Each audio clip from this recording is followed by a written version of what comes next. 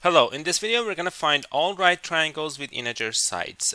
So you are familiar with the Pythagorean triples, which are integers that are sides of a right triangle. Things like 3, 4, 5. So those are three sides of a right triangle.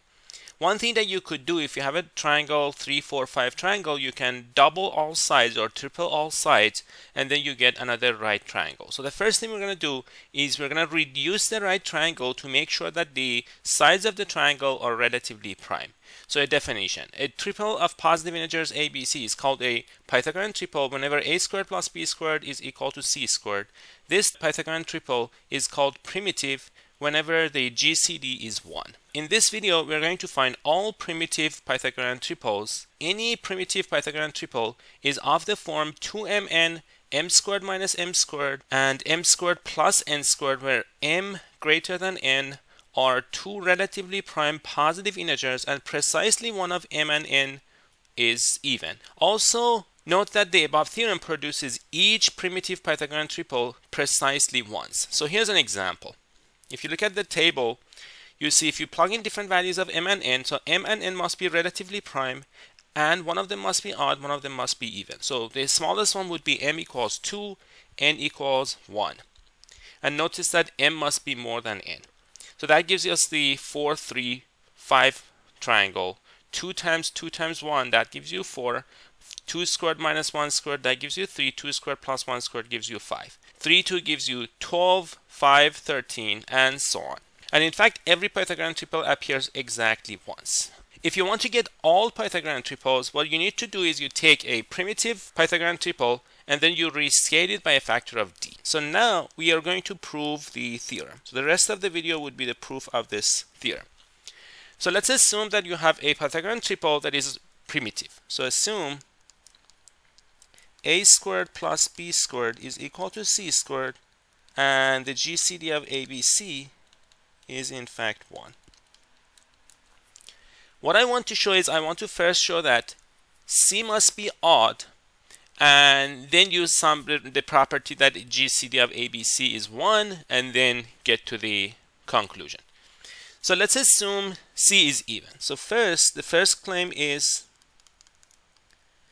we will show c is odd. Okay, what happens if c is even? So if c is even, then there are two possibilities. Either a and b must both be even, that's not possible, or a and b must both be odd. So then, since GCD of ABC is 1, a and b must both be odd.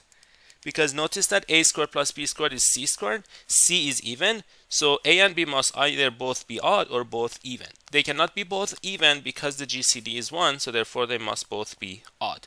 Now let's see what happens if both are odd. If you have an odd number, if n is odd, then you can write down n as 2k plus 1. And when you square that, you get n squared equals 4k squared plus 4k plus 1, which is 1 mod 4.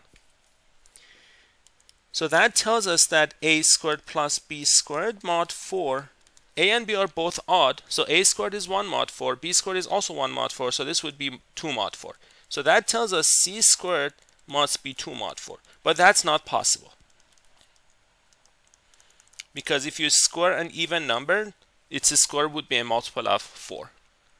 Okay, so what we got is that c is odd.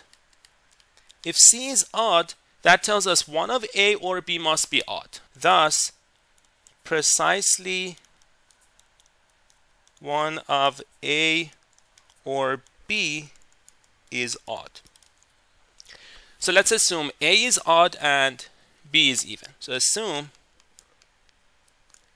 a is odd and b is even. So what I have now is a is odd, b is even, and c is odd. So what I want to show is now that since GCD of ABC is 1, a and b and c are in fact pairwise relatively prime, which means no pair of them share a common factor. If P divides A and P divides B, then P must divide A squared plus B squared, which is C squared, and that means P must divide C for some prime P. So that tells us that GCD of A and B must be 1. So if A and B cannot have any common factors. Similarly, GCD of A and C and GCD of B and C is also 1. Now, let's write down the equality.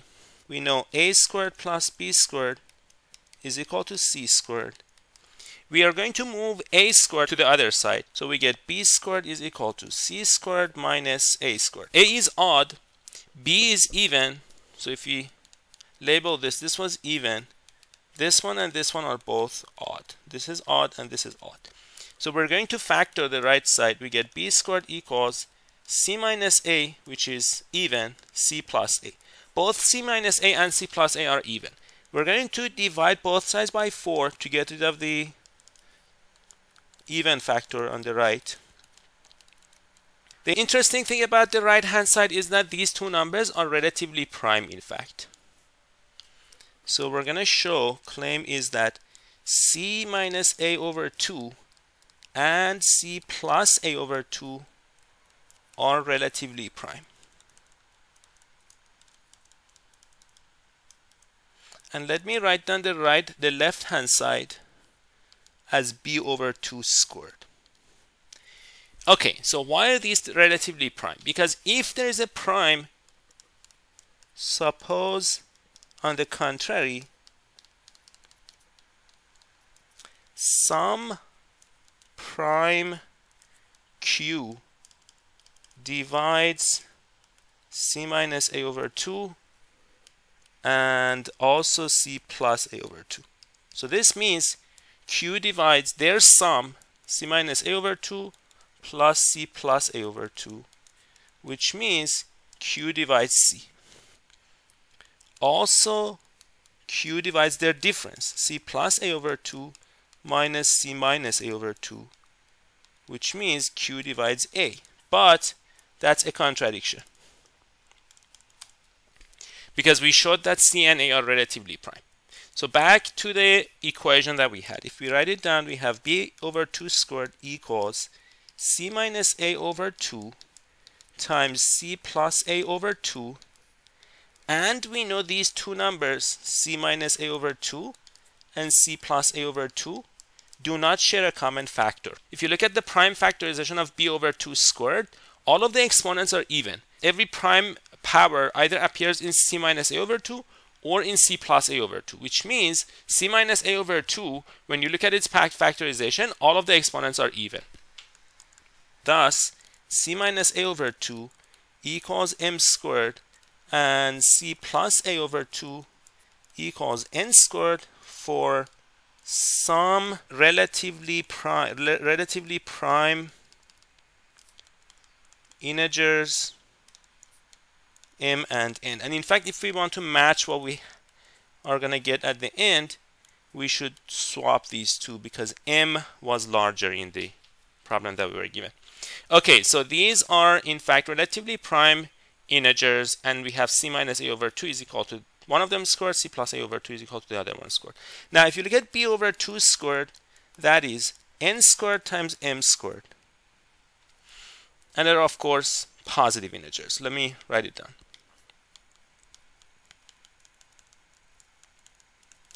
Okay, integers M and N.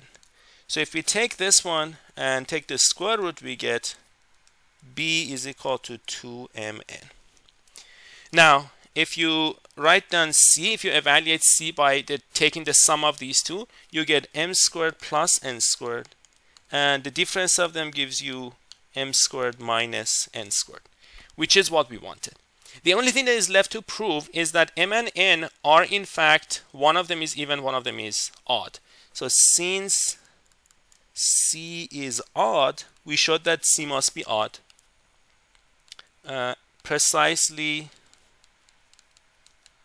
one of m or n is odd. So what we showed is that in fact every Pythagorean triple would be of the form 2mn, m squared minus n squared, and m squared plus n squared, with these conditions that m and n are relatively prime, GCD of m and n is 1, and precisely one of them is odd, which means 2 does not divide m plus n. That's another way of saying precisely one of them is odd.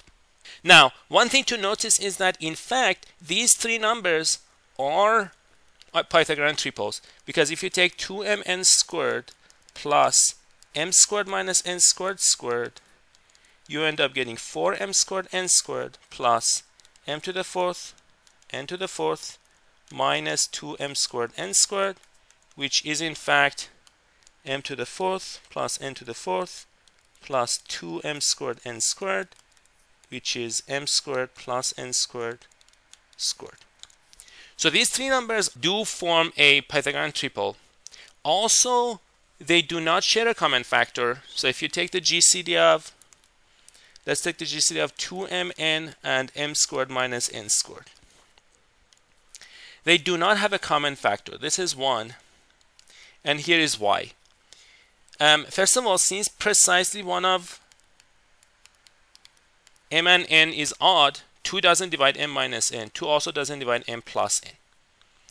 And the other thing is that since m and n, so this is since precisely one of m or n is odd. Now, if you take the GCD of m and n, we know these two are 1, so that means GCD of m and m minus n and GCD of m and m plus n is also 1. If m and n do not have a common factor, m and m minus n also do not have any common factor, because the difference of these two would give you n. So, and then finally the GCD of, finally from here you could also imply that GCD of n and m minus n is also 1, and n and m plus n is also 1. So therefore GCD of 2mn and m squared minus n squared is 1.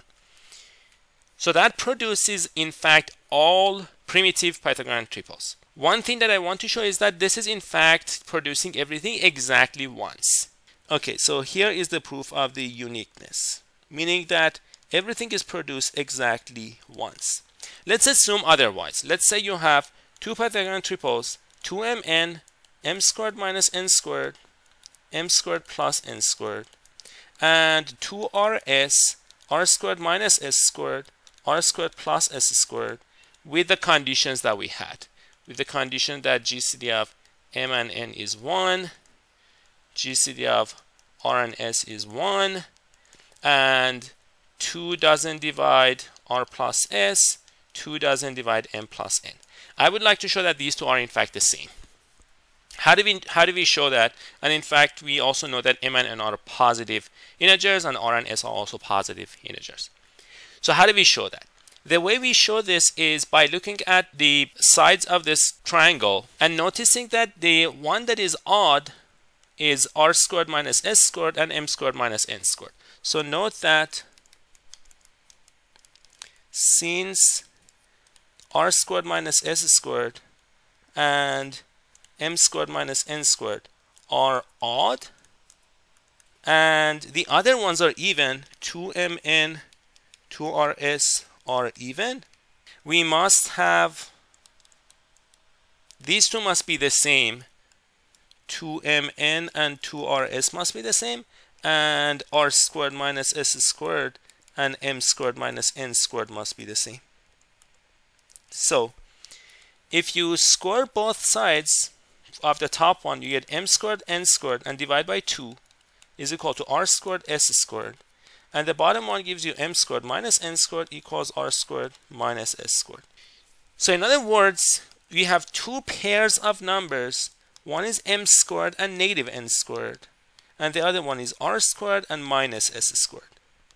These two pairs, they have the same product and they also have the same sum. Therefore, they satisfy the same quadratic equation. So if you call this one A and call this one B, and if you consider this quadratic equation, z squared minus bz plus a equals 0, their roots are going to be, by Vieta's formula, the roots are going to be m squared and negative n squared, and also r squared and negative s squared. But quadratic equations do not have more than 2 roots. So that means m squared must be r squared and negative n squared must be negative s squared, which is to say m comma n must be the same as r comma s. So in other words, if you plug in different values of m and n satisfying those conditions, you're not going to get the same triangle multiple times. Every triangle appears exactly once. If you enjoyed this video, make sure to subscribe to the channel and like the video. Comment below, let me know what you are interested in, and if you have any ideas for problems that you want me to work on, feel free to put it in the comment section or email them to me. And I will see you in another video.